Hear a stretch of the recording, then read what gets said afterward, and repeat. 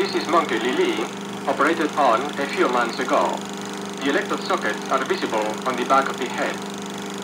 The behavior of the animal seems to be quite normal.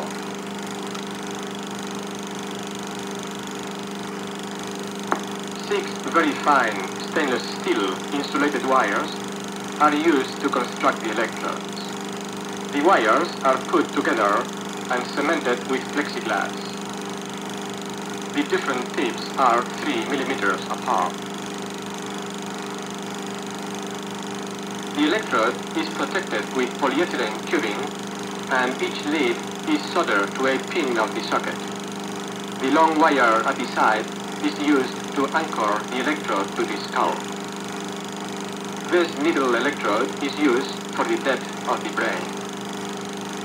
This plate electrode is used for the surface of the brain.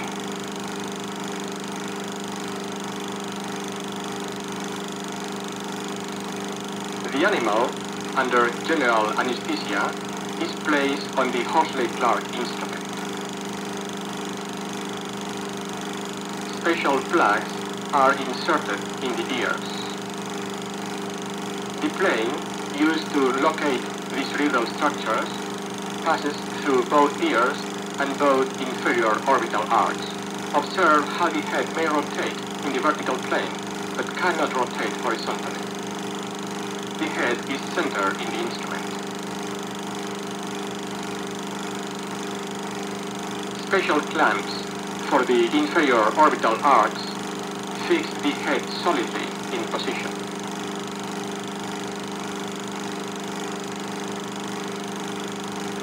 The skin is disinfected and the head is draped for surgery.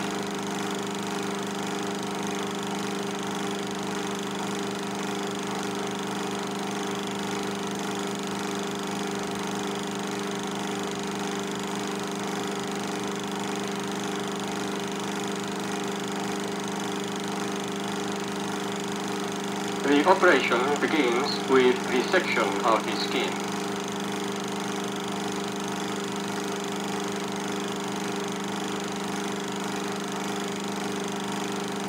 The selected point is marked on the skull, and then, using a dental drill, a small hole is made through the bone.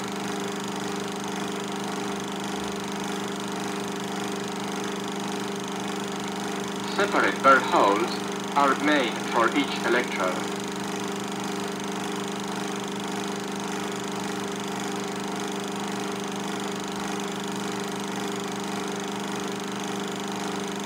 With the micromanipulator, the needle electrode is inserted slowly to the predetermined depth.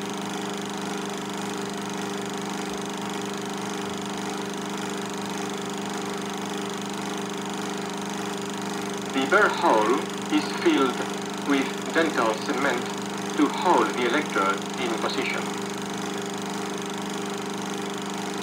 When the cement dries, the manipulator is removed, leaving the needle electrode firmly cemented to the bone.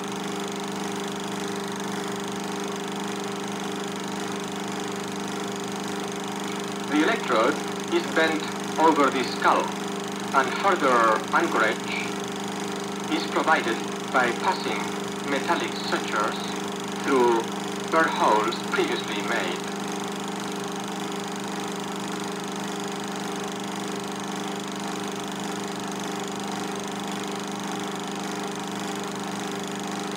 This anchorage is very solid and prevents the monkey from pulling out the electrode.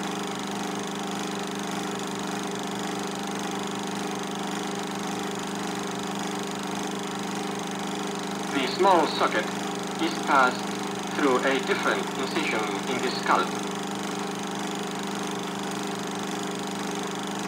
and the operation is over. In this case, 2 electrodes were implanted.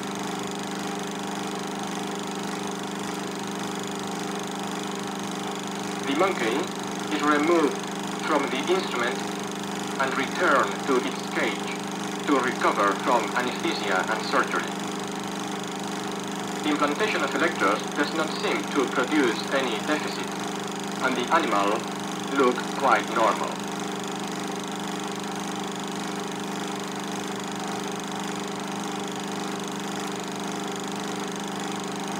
With implanted electrodes, any cerebral structure may be stimulated in the awake monkey.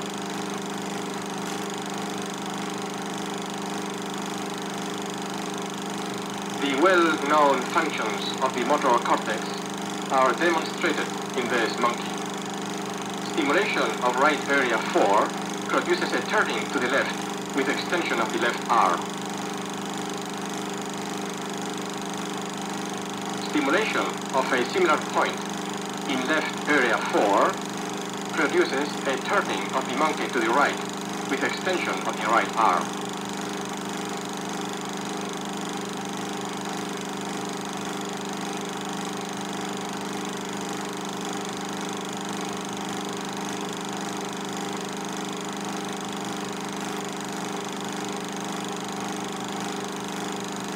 After months of experimentation, some monkeys become tame and friendly.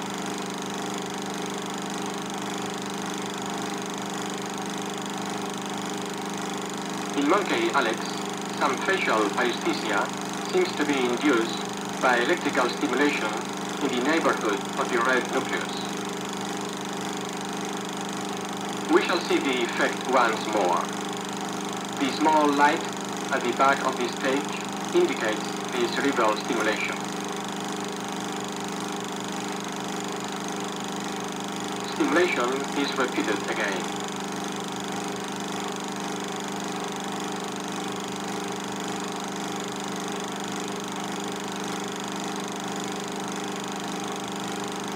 In the medulla, there is a point, stimulation of which produces coughing, gagging, and this effect may be used to test antiemetic drugs.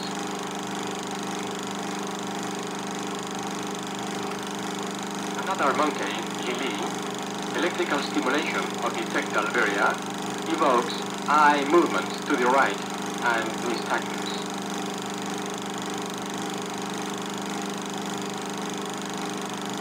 Stimulation is applied again.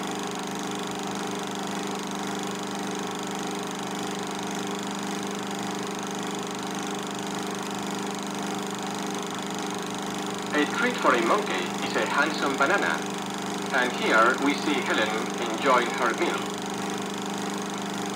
The interest for food, however, stops abruptly as soon as the head of the caudate nucleus is electrically stimulated. When stimulation stops, the interest in food resumes.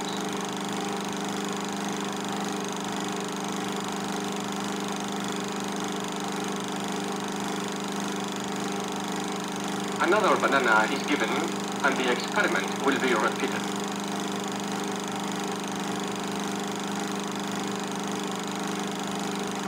The small light at the back of the stage indicates the moment of stimulation. Now, the stimulation is going on.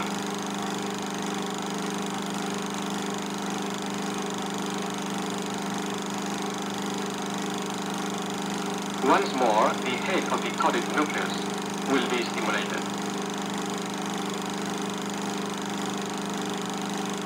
Observe the expression of this taste and the rejection of the food.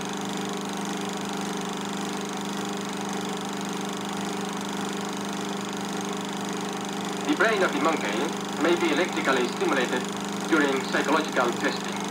Here is monkey Ben performing a condition avoidance test. He was trained to run within 2 seconds to a light flashed on at either side to avoid a shock to the feet. However, when the septal area is stimulated, as indicated now by the yellow light in the center, the monkey fails to respond to the side signal and does not react to the shock to his feet.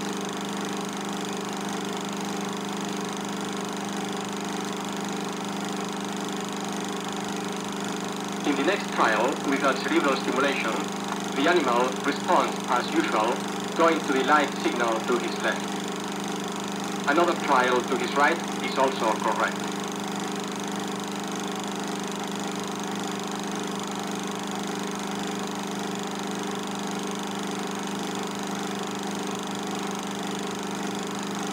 Again, the septal area will be stimulated, and again the monkey fails to respond to the side light and to the shock.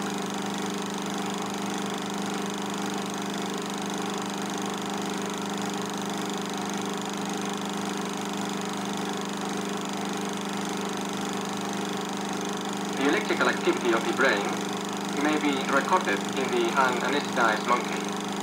To control the animal and to avoid artifacts, the monkey is strapped to a plastic restraining box, which allows movement of the head and extremities.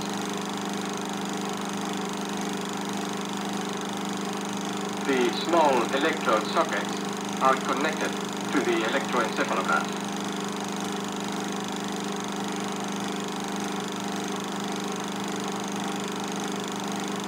As indicated, simultaneous recordings will be taken from the septal area, the motor cortex, the anterior hippocampus, and the posterior hippocampus.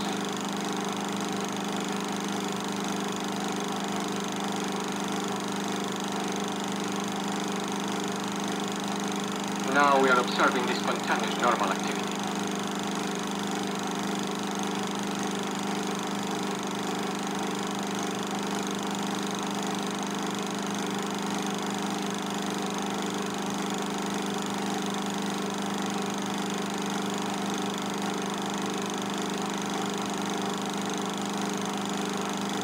The anterior hippocampus is now being stimulated with 0.5 milliamperes. Observe some motor effects in the mouth and face of the monkey and the evoke after discharge, with greater amplitude in the anterior hippocampus, but propagated also to the posterior hippocampus and to the septal area. The activity of motor cortex in channels 3 and 4 is not affected.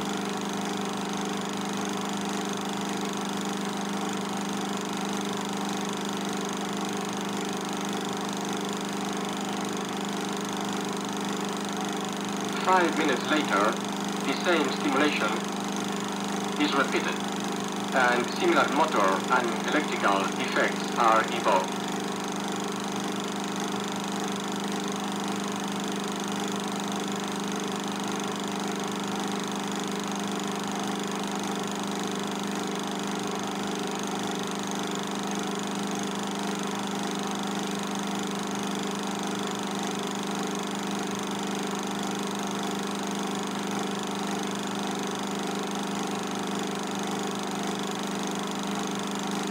About 10 minutes later, the motor cortex is electrically stimulated and an epileptic seizure is evoked.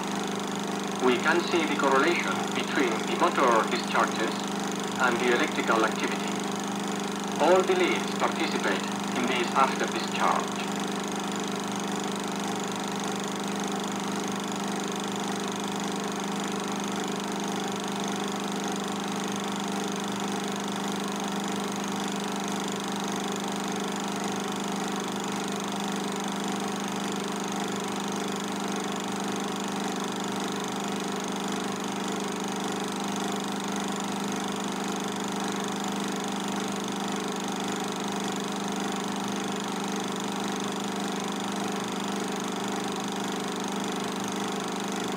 Minutes later, the monkey is sleepy and slow waves are prominent in the motor cortex.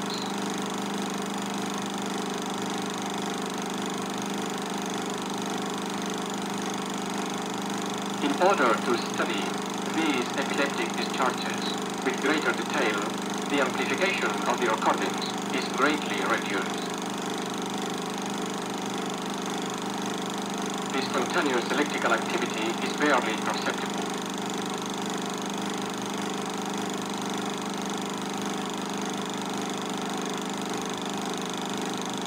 A similar stimulation of the motor cortex is repeated and the epileptic discharge is evoked. Now we see that the electrical after discharge affects mainly the motor cortex, to some extent the septal area, and later the anterior hippocampus and also slightly the posterior hippocampus.